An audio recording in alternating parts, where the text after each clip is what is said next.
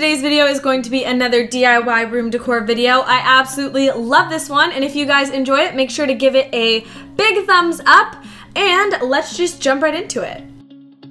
First up is this flameless candle. It's really good because it's super safe for dorm rooms as well as your house. What you're gonna need for this is a mason jar, some white feathers, and then you are also going to need these LED light candles. I got a 2-pack for $1 at the dollar store. This DIY is extremely simple. Anyone can do it. So remove the lid from your mason jar and then take one of your LED light candles and place it on the lid.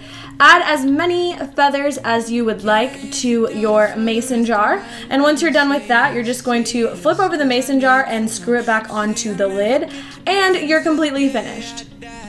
Next up is this crate, either nightstand or bookshelf. You can really use it for whichever one that you would like. For this, you are going to need some liquid nails glue. These string lights that I used, I will link them down below, and then you are going to use wooden crates, and depending on how tall you want your bookshelf, you might want more, but I just used 2 of them for this. So just kind of stack them on top of each other just so you can get an idea of where you're going to put the glue, and just make sure that it lines up evenly. So you're just going to begin and add your liquid nails glue. Be really generous with the glue because you're going to need a lot so it will stick together. After that, you're just going to place the crate on top of the glue, and after you've placed it on top of the glue, you just want to make sure that you secure it to the glue by just like pressing it down, and allow this to dry for 24 hours.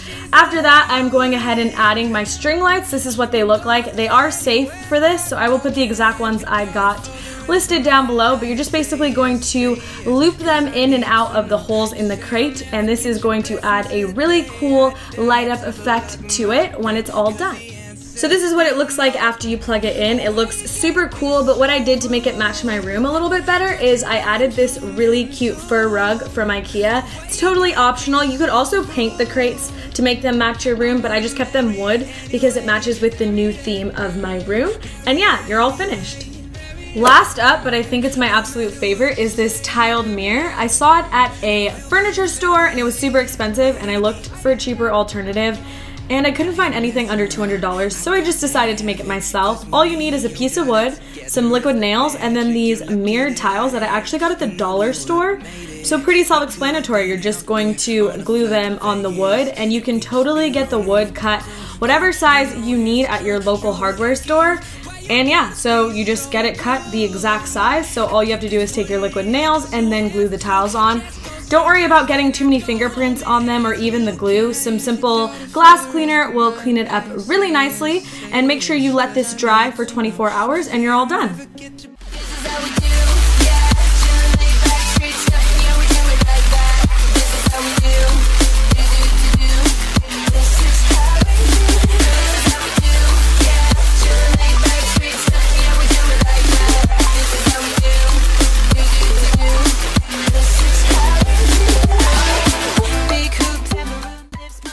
I hope you guys enjoyed this DIY video. Don't forget to subscribe if you haven't already. Follow me on Twitter and Instagram. They will both be linked down below. And check out my channel for more DIY videos. Thank you so much for watching, and I'll see you in my next video. Bye!